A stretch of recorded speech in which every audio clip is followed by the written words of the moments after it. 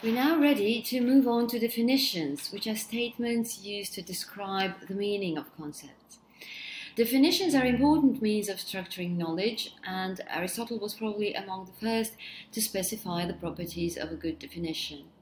This principle is also called per genus ad differentia, and means that a concept should be defined by providing its nearest hyponym, the genus, and the differentiating properties which distinguish it from neighboring concepts.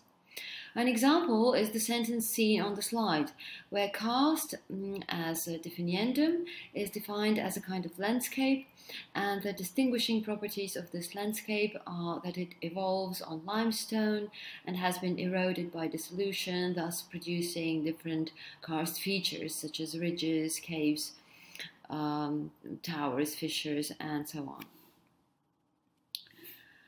There are different types of definitions.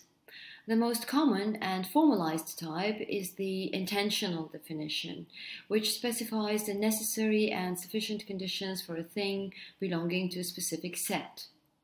Another type is the extensional definition, which lists all members belonging to a specific set.